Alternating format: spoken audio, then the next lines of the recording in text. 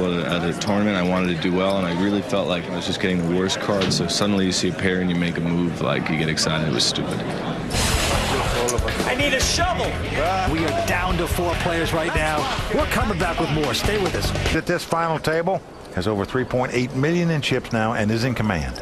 Doesn't seem like he's made a mistake all night. Short stacked at this time is Tim Fan with about 600, but actions on Jake Minter was away 7 deuce. Now the short stack, Tim Fan with about 600,000 in front. All in. With Ace Jack says he's going all in with it. Advance in a 4-handed poker game, that's a decent hand. You're on the short stack. You're happy to get all in with that hand. No doubt about it. Now Alex right behind him. 10-6. He lays it down, of course, and Kenneth James with an ace-7 of clubs. Well, he has respect for Tim Fan, but he also knows he's on the short stack here, Vince. All right, how much more? He could be making a move with anything, king high, Is that right? It's about 400,000. or whatnot. Kenneth James has a lot of chips. He can afford to make this call. All right, I call. Oh, and he says he's going to do it. He's Well, he gonna is call. doing it. He's hoping his opponent had like king, queen, or a small pair. Ace hand. Well, this is a nice opportunity for Tim Pham to double up. Wasn't enough. I had to call. You had to call. And James trying to knock out the Fan gang. Ace Jack versus Ace 7. Well over $1.2 million in this pot. Here comes the flop. Flop comes up Queen 9-6. That's good for Tim Fan. His Ace Jack out in front. Now Kenneth James could make a backdoor flush or a backdoor straight to win this pot, as well as catch a 7. I bet you a club comes on the turn. I bet some card comes to help my hand. All the fans on the rail rooting their man home. Here comes the turn. The 8 of clubs comes off. What a card for Kenneth James there. That gives him a flush draw and a straight draw. Tim Fan says, whoa, how could that card have popped off there? He still has the best hand with Ace Jack. If a 10 comes up, Tim Fan would have a higher straight. So that card won't help Kenneth. Don't forget about that. It's all going to come down to this card, the river card. Must be a 5, a 7, or a club. If it's not, Tim Fan's going to double up. Oh, a 7. Kenneth James hit lightning on the river to take Tim Fan out of this tournament. Vince, he is just dialed in right now. Everything going Kenneth James's way at the moment. Well, that is the lucky card of the evening. The suck-out card, the magic card. This time it works for Kenneth James. Tim Fan's going to pick up $291,000 here in L.A. You got to give Tim Fan credit, Vince. He laid down that ace-7 of clubs against Alex. It's come back to bite him. Ironically, he took an ace-jack and lost to the ace-7 of clubs on the river when Kenneth James hit a 7. Tough luck for Tim Fan, and the fan club is heartbroken. Tim, you came in 4th place. You still made some money, but that doesn't really count, does it? It'll count tomorrow.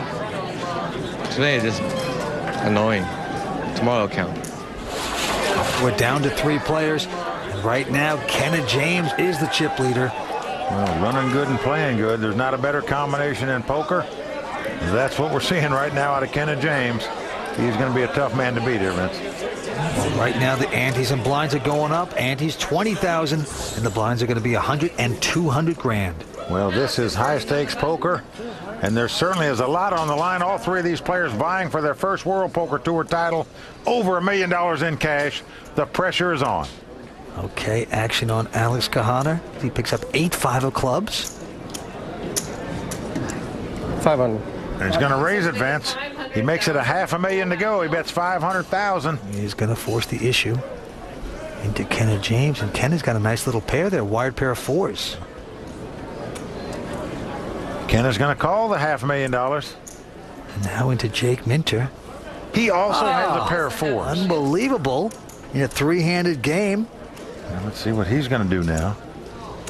Now Jake's got about $1.5 million. Both his opponents have over $3 million.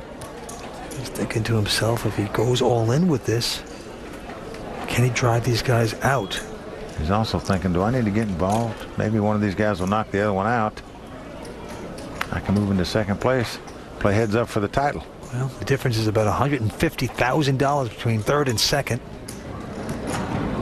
I'm going to go for it. All in. Oh, there he goes. He says he's going to go all in with He's it. going all in over the top. And he push these guys around right now. I'll tell you, this is a tough call for these guys to make right here. Not easy. Going to cost them another $1 million. Where did I start?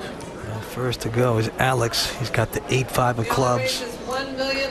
Alex's problem, of course, is that even if he makes this call, Kenny could come back over the top of him again. Can I take my $500,000 back? Alex wants his $500,000 back. They're not giving it to me. He does go out, and now it's on Kenna. Almost $2.6 million in the pot. Cost him $1 million to call. Yep, he's making the call. You paired up. You paired? You got it. And look, they're both relieved. They see that they have pair of fours apiece. That means the only way either one of them can win this pot is to make a flush. If there's any justice at all in the poker world, this will be a split pot. We play a lot alike. Red. Well, right now, Kenna James is looking for red cards. Jake is looking for black cards. Both men very jolly. Here comes the flop. Show us the door card first. Show the door card, just the door card. It's red. It's 2 out of 3 red, but there's no flush possibilities. This is what we call a chop flop. This pot is going to be chopped. It doesn't matter what the 2 remaining cards are. They have the same hand. It's going to be a split pot, and that's only fitting justice. We still have 3 players left. Three-handed, both having little pairs. You got to play it that way. This is good stuff. We're coming right back. Stay with us on the World Poker Tour. Who are you anyway? Yeah, who are you? I'm the guy that has like King 5, man. You're supposed to put your chips in the box. People think this is a game of you against everybody else, but in reality, to me at least, it's a game of me against myself. Can I conquer my self-discipline, my patience? And the more I can control those and be in control of myself, then I can control my destiny. There's Kenna James still out in front with $4.8 million. Jake Minter with $2.5, and Alex Kahana with about $1 million. He's the short stack. Well, all 3 of these players, poker history is at their fingertips. Who is going to take the title that Doyle Brunson held for the last year? We shall see. Action's going to be on Kenna. He's got 6 deuce of hearts, throws it away. Round to Jake Minter. All in. He looks down at ace-5 of hearts. He goes all in. Back call. And right behind him, Alex calling with the pair of ladies. Jake Minter has been very quiet, biding his time here. He's been successful going all in every time so far today. But right now, he's in a bit of trouble. If he loses this pot, he's going to double Alex up, and he'll be on the short stack. The third place finisher will pick up about $333,000, whereas the winner will pick up $1,125,000. At this point, it's about survival. Alex picking up a huge hand up against Jake's ace-5. Well, Jake Minter needs to get lucky to take Alex out of this tournament. Let's see if his lucky hat is going to be lucky for him. Here we go with the flop. Oh, it's come 6, 7, 8. Not bad for Jake. Well, Jake has flopped an open end straight draw. He could also backdoor a heart flush and win the pot. So right now, Jake needs a 4, a 9, or an ace. Jake Minter would love to snake out a win here. Maybe we can knock out Alex, and I can be guaranteed a couple $100,000 more. Alex just sort of smiling and says, whoa, so many outs for this guy now. Well, the board pairs 8. Did not get it for Jake at this point. Well, we're down to the river. Jake Minter must catch an ace, a 9, or a 4 to eliminate Alex Kahana from this tournament. Alex can't even look. He's just holding his breath. He wants to see if they scream or not. River card coming down. It's a 3. You can come back, Alex. You're still alive. Alex Kahana doubles up here. We still have 3 players left vying for this title. Oh, he walks back. How many CDUs have I gotten here? Got to be so relieved. Oh, man. This has forced Alex to start smoking, it looks like. I mean, that's what this game will do to you. So Alex Kahana doubling up there. Yes, he is. And Kenna James with about $4.7 million. Alex with about 2.2, and Jake Minter with about 1.4. Well, action's going to be on Alex Kahana. He's feeling good right now because he just doubled up. He's got a big hand here. Ace-9 offsuit. He's going to raise it to a $500,000. Kenna quickly folds. Jake Minter now with ace-5. I'm all in. Over the top, Jake goes all in with his ace-5 and gets a quick call from Alex. Alex throws it over. He loves his position. He sure does, because he's got him dominated right now, as we say. It's ace-9 versus ace-5. So just that quick on back-to-back ace-5s. Jake Minter could be eliminated if he doesn't win this pot. The former poker dealer from Albuquerque, New Mexico. He is in very grave condition at this point. Good luck, champ. You played it perfect. Nothing you can do. Here comes a flop. Jake needs help. Can he get it? It's come 10-7-6. Not the flop that Jake wanted for sure. No, Shakes his head. He knows he's a monster underdog here. He's going to have to catch 2 runners to make a straight or a 5. But right now, Jake Minter's in dire straits. The spade, 5 of spade. 5. Here comes the turn card. It's a jack of hearts. We are down to the river, and Jake Minter must catch a 5. And again, Alex over talking to his girlfriend and his friends and family there. Doesn't even want to look. Here comes the sweat card. If it's not a 5, Jake Minter will be our 3rd place finisher. That deuce comes off. So that's going to do it for Jake Minter. But Vince, what a nice tournament he plays. A pretty impressive player. I gave you my card. He is a brilliant poker mind. He picks up $333,000.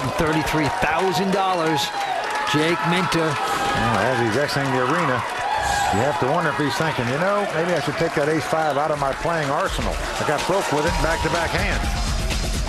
What's exciting right now is we are finally in the heads-up action. And here come the lovely biker girls. Oh, look at this. It's a motorcycle with a sidecar full of cash. They're going to pick up the cash, haul it over to the table. A lot of attitude going on out here. Tons of cash.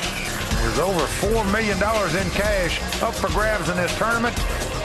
It's come down to these 2 guys vying for over $1 million of that money. The World Poker Tour title on the fingertips of both of these guys right now. Stay tuned. We're coming right back. Poker Tour.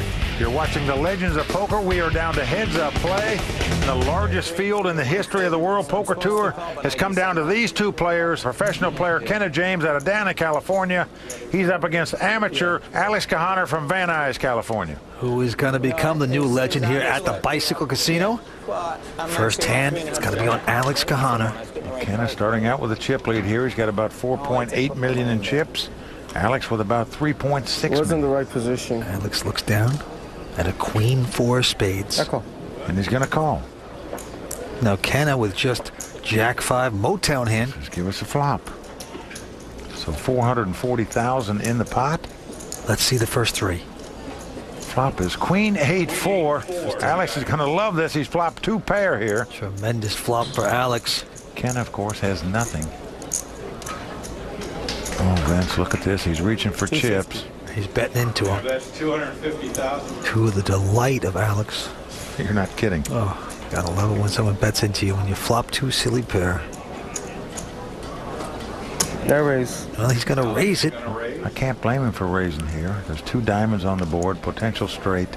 If you just call and your opponent hit a gut shot straight on you or something, it'd be devastating for you. I don't know. If, ands, buts. I mean, sometimes you want him to stick around. Is he going to chase him away here? Well, $400,000 raise is certainly going to chase him away since Kenna has no hand and no draw. Well, unless he wants to go over the top if he doesn't believe Alex at all. 795 is okay. Or you'd have to hit lightning in the jar to win this pot. What I like what Kenna's doing here, though, is watching here so he can gain some knowledge and information for hands that may come up later in this heads-up match. But he says, go ahead and take it. He lays it down, and Alex Kahaner takes down pot number 1 of this heads-up battle. I wanted you to call him that one. Hey, it's flush draw. Alex shows it. Wow.